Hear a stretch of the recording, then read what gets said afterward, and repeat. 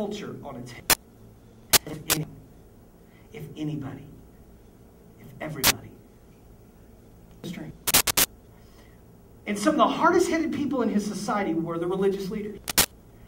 These guys were so brilliant, dumb. They were so dumb that she had them. Parable simply means an earthly story with a heavenly meaning.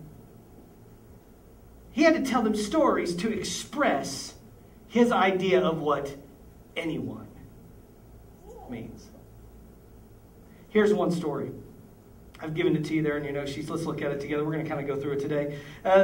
The kingdom of heaven can be illustrated by the story of a king. So here's Jesus going to tell the story, and what's he trying to illustrate? The kingdom of heaven. What's he putting it in contrast to? The kingdom of the earth. The kingdom of the earth is a hierarchy that says you got to be of the right class, the right income, blah, blah, blah, blah, blah. But in the kingdom, it's a little bit different, the kingdom of God. In the kingdom of heaven can be illustrated by a story of a king who prepared a great wedding feast for his son.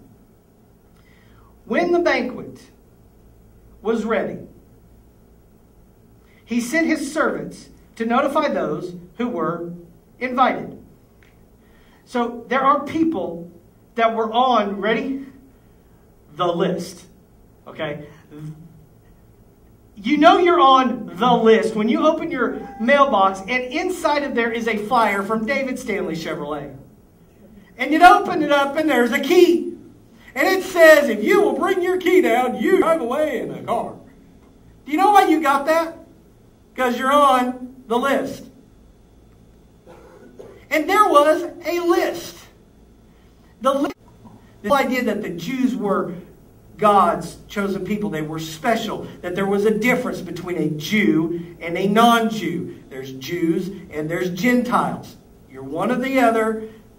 You know, very few people are a mix. But there were some, those were called Samaritans. That's where a Jew and a Gentile got together, had an offspring, and he was neither or. So he was a Samaritan. So you're either a Jew, Samaritan, or a Gentile. And only the Jews in this structure could follow God. And they had all these rituals that they would have to go through.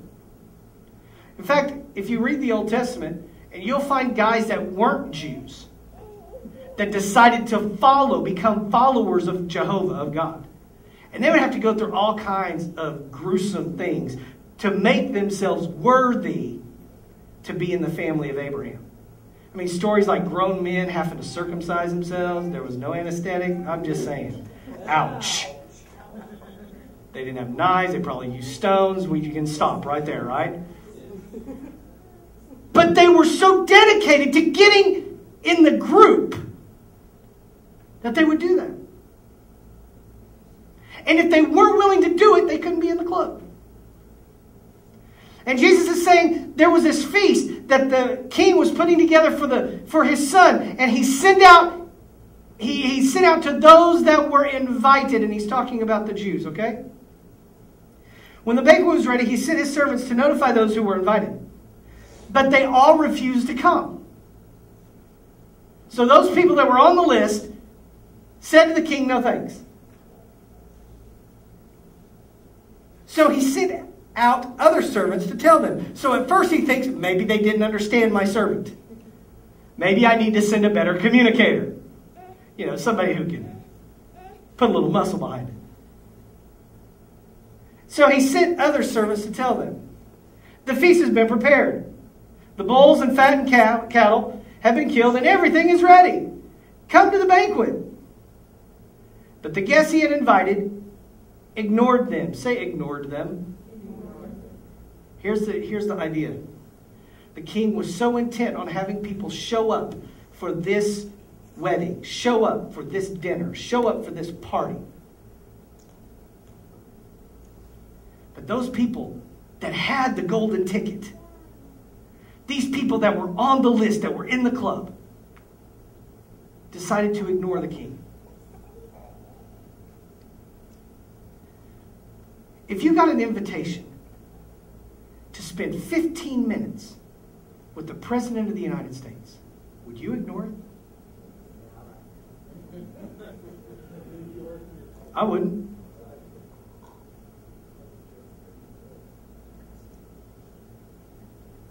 If you had the opportunity to have dinner with Michael Jordan, would you take it or would you ignore it? And yet these people had an invitation from the Creator, and they chose to ignore it. That's what he's saying. Come to the banquet.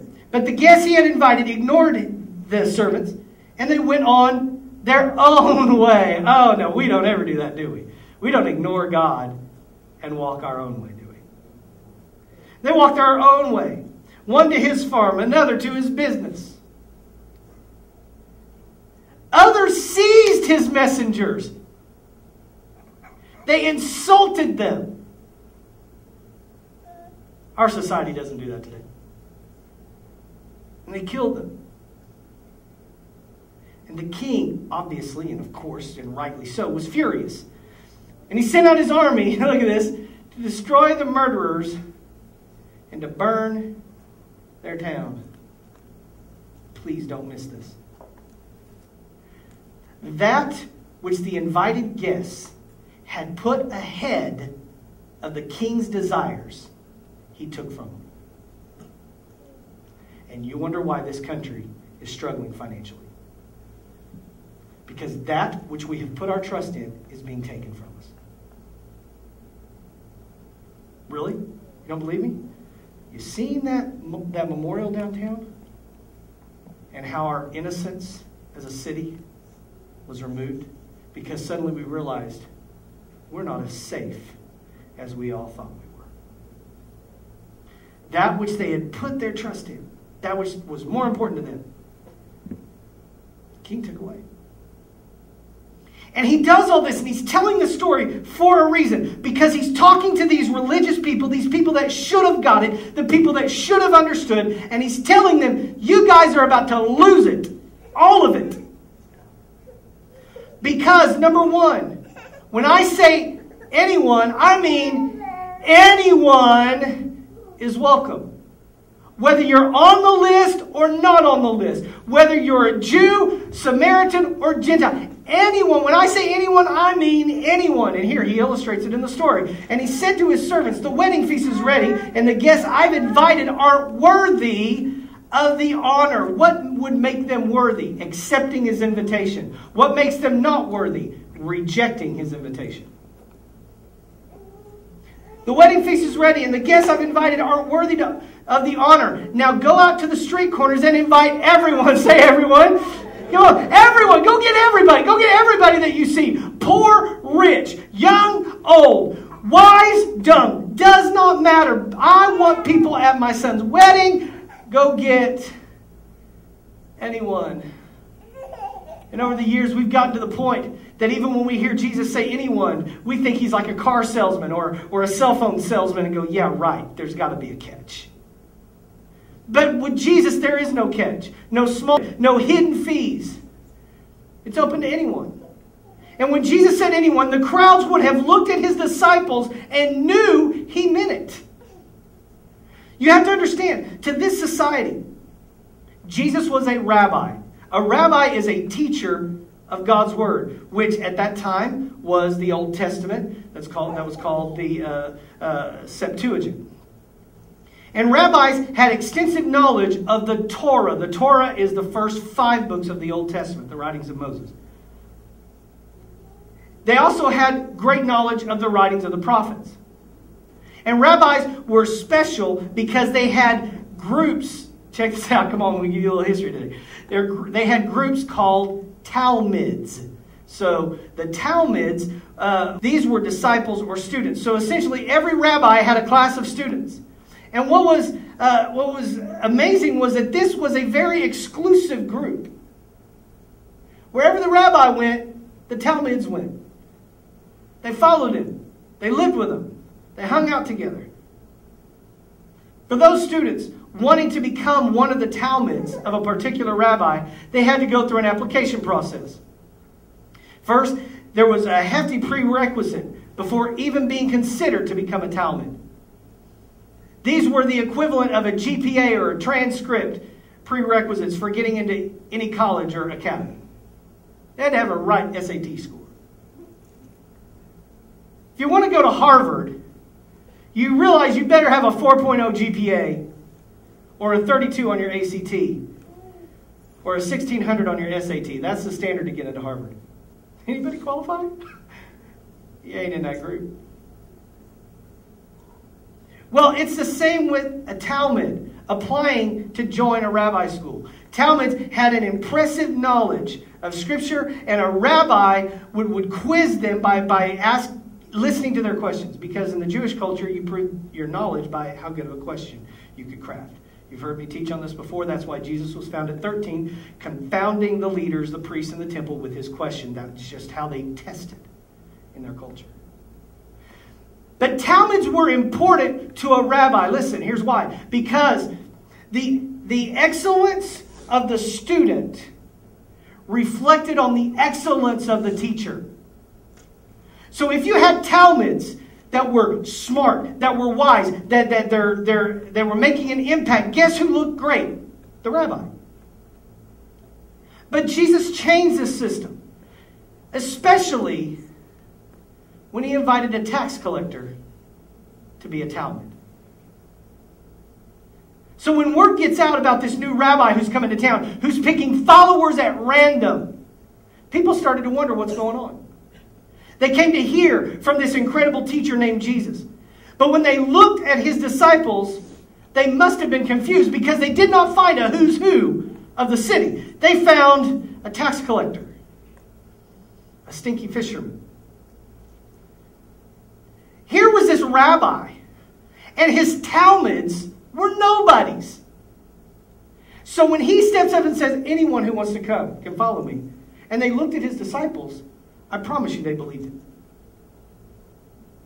And slowly but surely, people started to come and wanted to follow this rabbi Jesus. And they realized when he said, anyone, he meant it.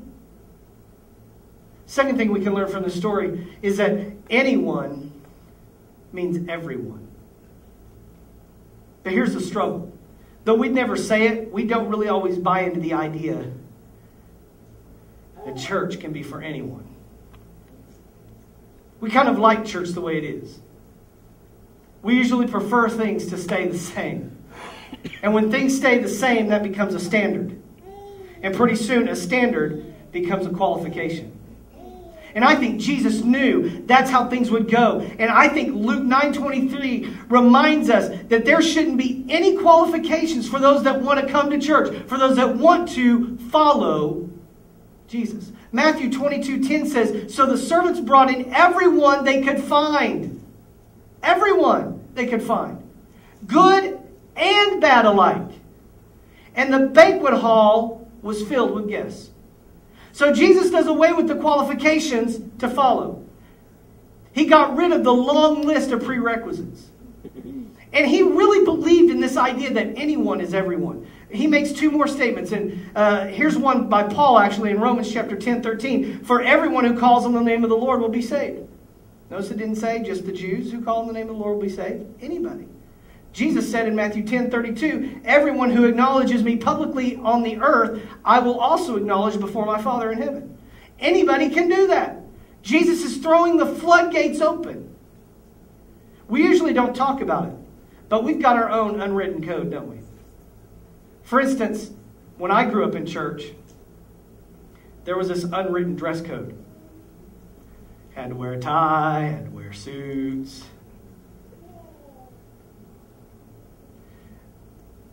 But if you'll allow God, what's been happening for about the last 25 to 30 years in the church, really strongly for the last 20, is Jesus is showing up and he's flipping our paradigms and our qualifications. I'll never forget when my paradigm got flipped. The church that I was a part of, we had just done an outreach, a big outreach called Convoy of Hope. Us and a bunch of other churches. And it's where you minister to those who are poor and broken. It was fantastic. That was on a Saturday morning. The next day, I was the associate pastor at the church, and so someone came and they got me out of the ready room. They said, hey man, there's these cars out front and people aren't getting out and they look a little strange. Now, first of all, how sad is it that people show up to church and we automatically put up our guard because they look a little strange? And so I just asked the brother, I said, well, have you gone out and talked to him? He's like, no. It's like, you're a greeter. Go greet. So I took him out with me, and I was just a young pup. And in the car was this African-American lady. And she said, I was at Convoy of Hope yesterday, and you and your dad prayed for me and my family.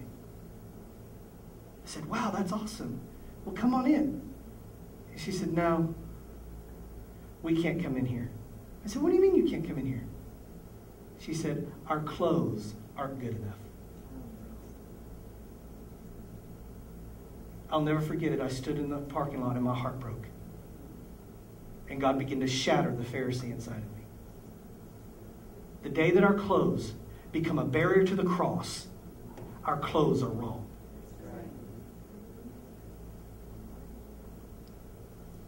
And that day, I began to realize, man, I gotta deal with some of this. And man, and here's what happens when God begins to show you stuff and you begin to deal with it. Then you naturally get proud of yourself. Hey, yeah. And then you start a church. And everyone starts showing up. And now you have kids. And you begin to realize, as a pastor, I've got an unwritten code. I may not publicize it, but I do. And then just so happens that God puts someone into your life. And what usually happens for me is when God is using someone, they don't even know it. Because they're just being them. And then you see that Pharisee starting to rise up inside of you, and you got to go deal with it. There was this one guest who came, I think it was the person's second time, and there's nobody in this church that was dressed like that. In fact, I had people mention it to me. It's like, yeah, I know, I see it. And I'm trying to be all cool, you know, it's no big deal. And yet inside, I was like, oh, wow, okay. And my little girl came home and she was like, Daddy, I want those. I was like, what? Unwritten code. But anyone can come. And in that moment, I was like, I went to my room and I said, Jesus, I need more of your heart. There's a Pharisee in me. Because this church that's supposed to be for anyone can't be for anyone until I get the heart of anyone inside of me. This person is becoming somebody very dear to me. And I'm so thankful that they were them so that God could make me more like him. What about you? What's your unwritten code? When Jesus said anyone, he meant everyone. And not only that, number 3, he removed the qualifications. So to him, no qualifications, listen, means no excuses.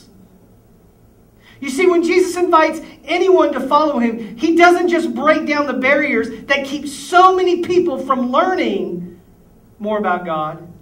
He gets rid of all the excuses different people use to keep themselves from God. What do you mean? Oh, how about the number 1 excuse? My past. Well, I've just messed up way too much.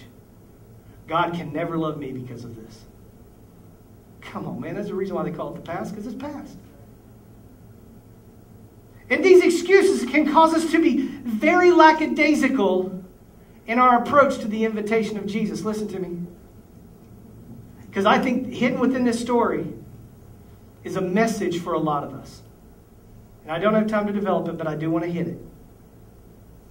But when the king came to meet the guest, he noticed a man who wasn't wearing the proper clothes for a wedding. Now, please, this is not the whole clothes barrier thing. Friend, he asked him, How is it that you are here without wedding clothes?" But the man had no reply. If you were given an invitation to have dinner with the President of the United States, I promise you none of us would show up for that dinner wearing this. Because we would wear clothes that match the seriousness of the encounter. We would take the encounter seriously enough that we would make sure that we were ready. Here's the idea. This guy who got an invitation because somebody came and invited him, and even showed up for the wedding. Why do you think he showed up? I think he showed up for free food. I want to come and enjoy. Pig out. Yeah. I want to see if the last barrel's as good as the first barrel.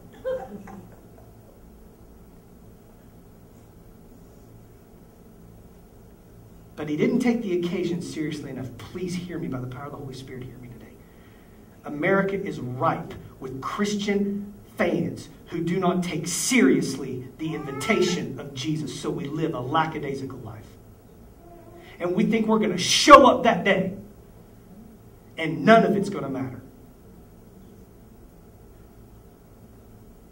When Jesus removed the qualifications, he canceled every one of our excuses.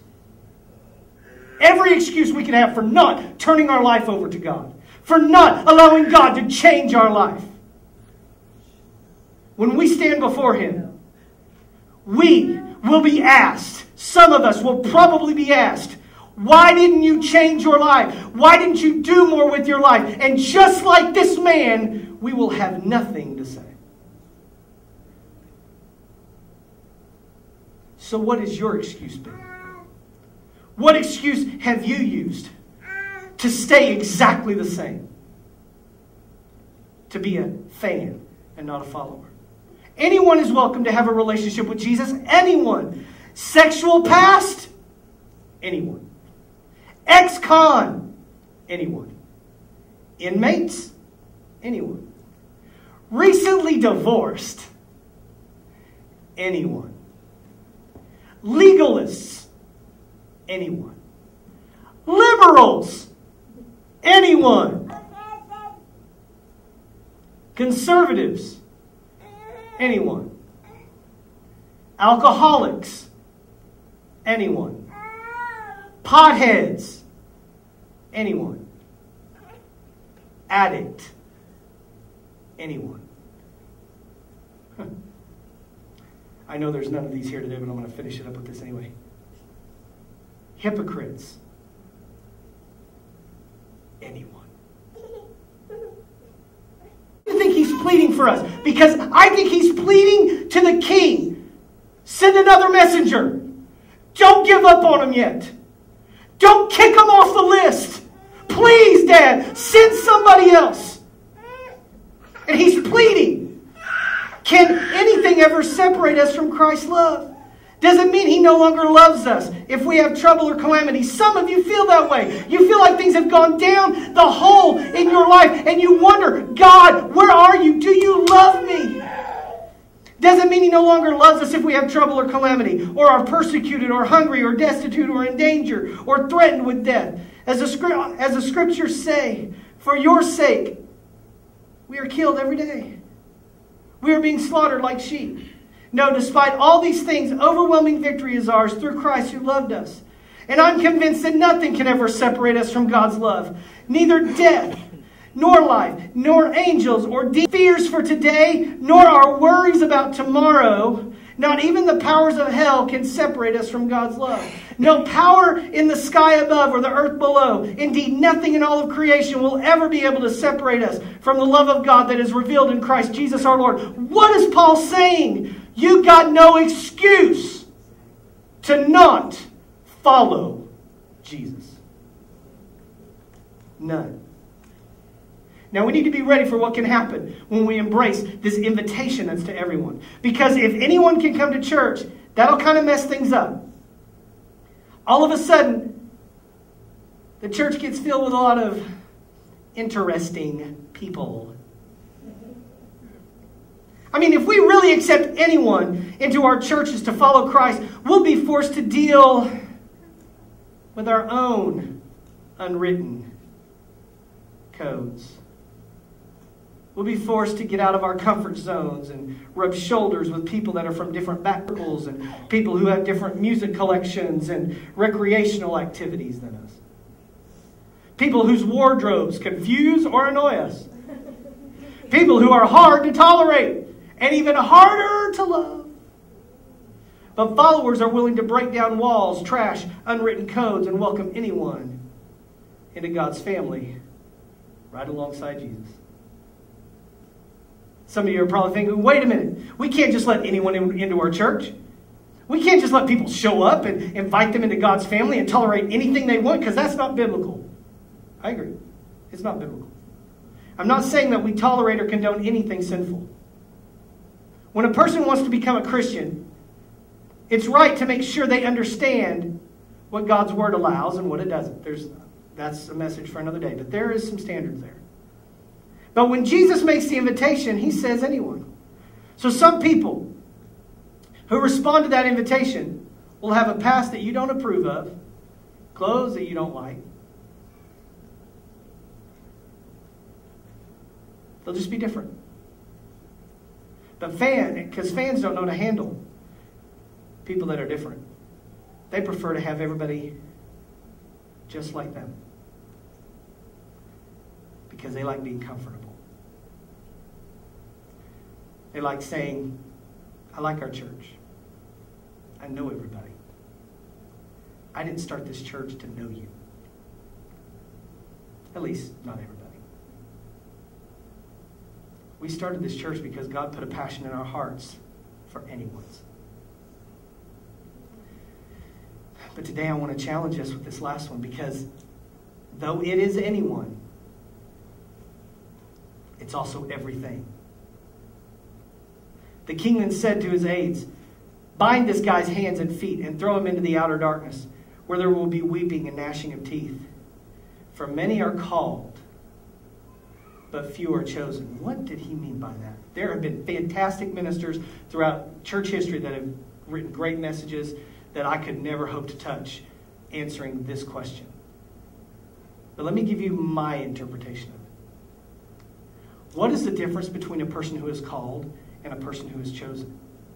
If we use Jesus' story to extrapolate an answer, it would be this. Those that are chosen are those who not only accept, but those who take seriously the encounter. Those who move from just being a fan to being a follower. Jesus said in Mark chapter 11, verses 21 through 22, looking at this man, there was this guy that came to Jesus and he was a fan of Jesus, but he wanted to become a follower. And he asked Jesus, what must I do to enter into the kingdom of heaven to gain eternal life? And he says, I've kept all the law since I was a kid. And he was very wealthy. Looking at the man, Jesus felt genuine love for this young man. There's still one thing you haven't done, he told him. Go and sell all your possessions and give the money to the poor, and you will have treasures in heaven. Then come follow me. At this, the man's face fell. He went away sad, for he had many possessions. I was speaking with a young man who is getting ready to launch a church, and we were just talking, and I was just talking to him about writing his message series and stuff. And so I was sharing with him kind of what I was going to say today, and we got into a discussion about this because he really believes that if you don't give up everything, you can't follow Jesus from this story. And I was just talking with the young man, and I said, wait a minute. There's a deeper thing going on here than just this young man being asked to give up his money. You see, God knows the linchpin of your heart. He knows the last straw that will break your back. He knows that which is the greatest barrier to your connection to Him. And I promise you, whatever that linchpin is, that is what you must give. To this young man, it was his wealth. To some of us, it's our anger. To some of us, It's our pleasures. To some of us, it's our dreams. Whatever it is that makes it hard for you to become a follower of Christ, it is that which God will ask for. Because He is more concerned about getting all of your heart. And He says, those who lose their life for my sake will find it. Remember that statement we talked about last week? Those that are willing to go the extra mile and give up everything. That's the price. When Jesus makes His invitation, He welcomes anyone who would come after Him. But He also makes it clear that when you choose to follow Him, you must give up everything. When a Talmud was finally accepted into a rabbi's school, they would leave their homes, their jobs, whatever was holding them back, and they would go and follow the rabbi. Literally, they would follow the rabbi wherever he went. Now, to follow this rabbi named Jesus, there was a cost. In fact, one person said, I want to follow you, Jesus. And he said, well, I don't even have a place to lay my head. Where are we going to sleep? Guess what? The guy didn't follow Jesus. Because the price was too high. Does the price seem too high for you to deal with the unwritten codes of your heart? If we're going to be more than fans of Jesus, we got to let Jesus give us an anyone heart. We got to let Jesus impress on us that there is no qualifications for anyone to become a fan. But we also must deal with this truth, that to become a follower, to become more than a fan, we're going to have to deal with that issue that we don't want to deal with between us and God. And every one of us knows what it is. So I ask you again this morning, based on what I've shown you from the story, surely you must realize you have no excuse to not deal with that issue. And we will never become a church for the anyones. And we will never become a church that takes anyone's and turns them into fans. And we will never be the drive of our heart to be a church that takes fans and turns them to followers. Until we all are fully committed followers of Christ. So I ask you today, what's your excuse? What's your reason to stay distant from God? I encourage you to deal with it. Let's pray. Lord, I pray today. Lord, I thank you, first of all, that, Jesus, you have an anyone heart, that anyone can come. And I thank you, Father, that you are so gracious, that you are so kind, that you work with people even like me. Thank you, God, for continually working on me.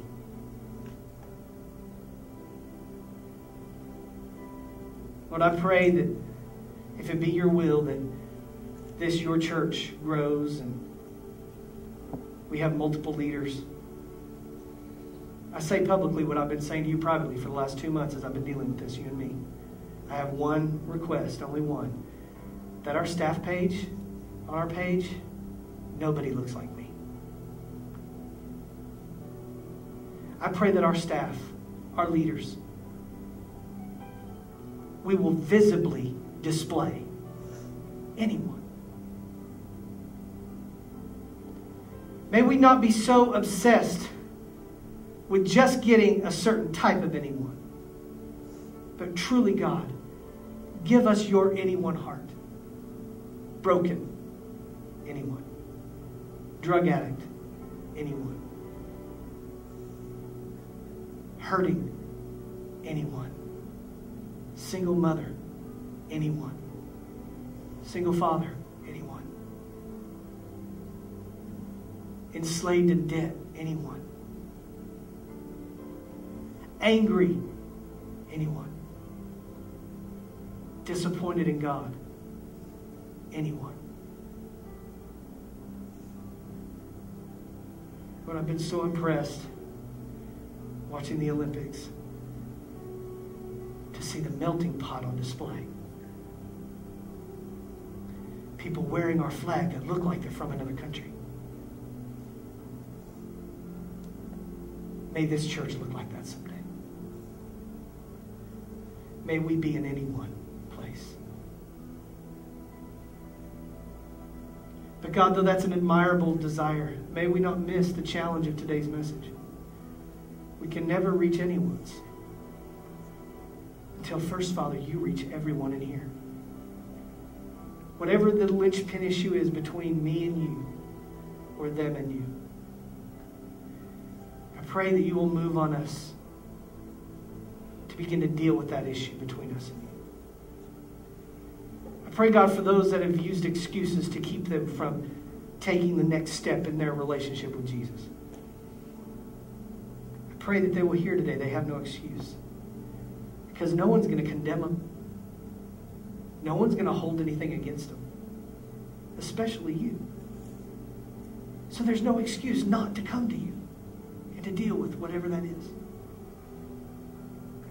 And I sense your presence in this place.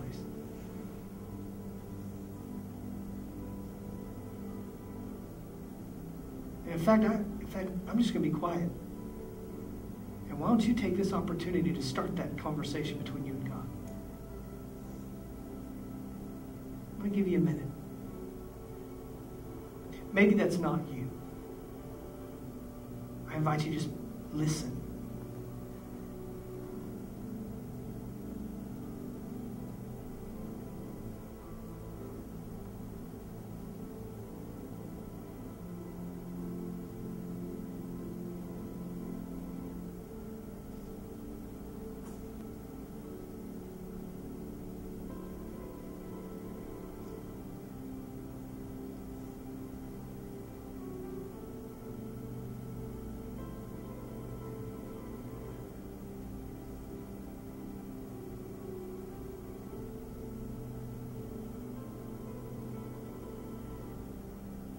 Some of you in this room today, there's a few of us, you feel like you have messed up your life so bad. But you realize, and have really begun to realize recently, that you've been given a second chance. What are you going to do differently now than you did then to make the next phase of your life better than the last?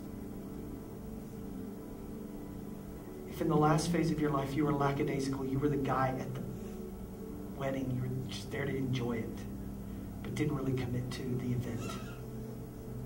If that was you in your last stage, why be that way in the new stage? Because if you're that way in the new stage, you're just going to relive your past. If you are someone who wants to change your future, you must make different decisions than you did in the past. You'll never change your tomorrow until you learn the lessons of yesterday. And one of those lessons that many of us need to learn is I got to get serious with this connection with God.